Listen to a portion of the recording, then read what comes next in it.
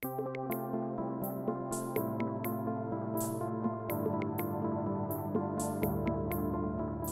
really aren't that many ways of monitoring insects at landscape scale, and that's very unfortunate because insects constitute most of the biodiversity in a terrestrial ecosystem. Traditionally monitoring something like moths, nocturnal insects, requires setting out a light at night with a sheet and then staying up till 1 a.m., 2 a.m., 3 a.m., whatever it is, whenever your target species is active, and manually taking specimens or taking photographs of these moths. A Mothbox is a really cool automated insect monitoring system. It turns on a really bright light according to a schedule. The fun thing that we know about moths is they're attracted to really bright lights. So they come down, they fly, they land on our little target area, and then we have a really high resolution camera that photographs the entire surface that the moths can land on. These photos then we can collect later and feed them to our own homebrewed open source Mothbot scripts. We can actually pre-organize all this stuff. And so a skilled taxonomist can look through a whole night's worth of data in something like 5 to 10 minutes. It's awesome. The Mothbox is a fully open source automated light trap that attracts and photographs moths and other nocturnal insects. This project is supported in part by the Wildlabs Awards 2024 in partnership with ARM. Because half of all species on Earth are insects, monitoring their presence across landscapes is key to understanding changes in the biodiversity and health of different ecosystems. The traditional process for monitoring insects, however, is extremely difficult, requiring an expert researcher to manually wait for and identify insects in one place at one time. The Mothbox automates this process, letting a researcher monitor an entire landscape at once. The Mothbox system is not only entirely open source, but also comes with extensive documentation on DIY construction, use, and repair, as well as the data processing pipeline. This ensures its scientific validity while also making it accessible for scientists, conservationists, and community members across the world. The Mothbox team includes Kit Quitmeyer of Digital Naturalism Laboratories and Bree Johns, a Fulbright Fellow studying the Mothbox as a practical example of open science hardware. We started developing the Mothbox in 2022 and have been finding small amounts of money to push the project along. When the Wildlabs Awards 2024 opportunity came up, we jumped on it. With this, we could finally turn our initial prototypes into a practical conservation tool.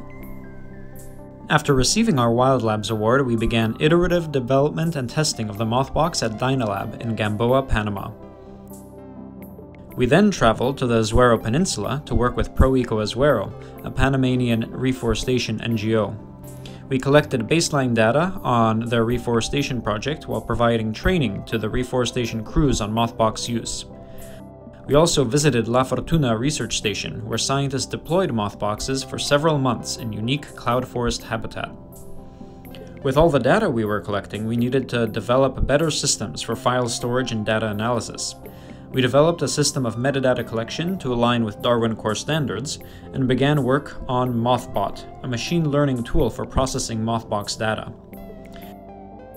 We then held several more iterations of Mothbox building and use workshops for scientists and community members, such as with Georgia Tech in Atlanta and the Smithsonian and Pantera in Panama. You don't need experts to set them up, but these empower experts to do far more. These iterative real-world field tests provided valuable feedback to make the device more robust while also providing better user interactions for the researchers. We've had many achievements along the way. After several rounds of hardware development, Mothbox 4.0 can now be built inexpensively in any part of the world. The Mothbox system is certified open source by the Open Source Hardware Association, and it comes with detailed documentation on DIY construction, use, and repair, as well as the data processing pipeline. More people are independently building their own Mothboxes around the world, and it feels like every week now we hear about yet another person in another country who built a Mothbox. Another huge win was creating a usable beta version for the Mothbot machine learning system. This lets users without a programming background rapidly process all their data. The capping achievement of the Mothbox team over the course of the Wildlabs grant was our expedition to Cerro Hoya, a remote national park in Panama. We climbed the mountain from near sea level to over 1,500 meters, deploying 19 Mothboxes along the way. We camped out near the summit for 3 nights as the Mothboxes simultaneously collected data across the entire elevation gradient in a way that would be impossible to do with any other tool. We are still processing the data, but already we can tell how strikingly different the insect biodiversity is in these microclimates that are separated by only 100 meters of elevation. Over the course of the project period, we routinely shared updates on the Wildlabs platform to keep the conservation technology community up to date on our work, and will continue to do so. Our next steps are to develop a mass-producible version of the Mothbox for global deployment. We'd once again like to thank Wildlabs and ARM for their support on this project, and putting us in contact with other organizations working on insect monitoring.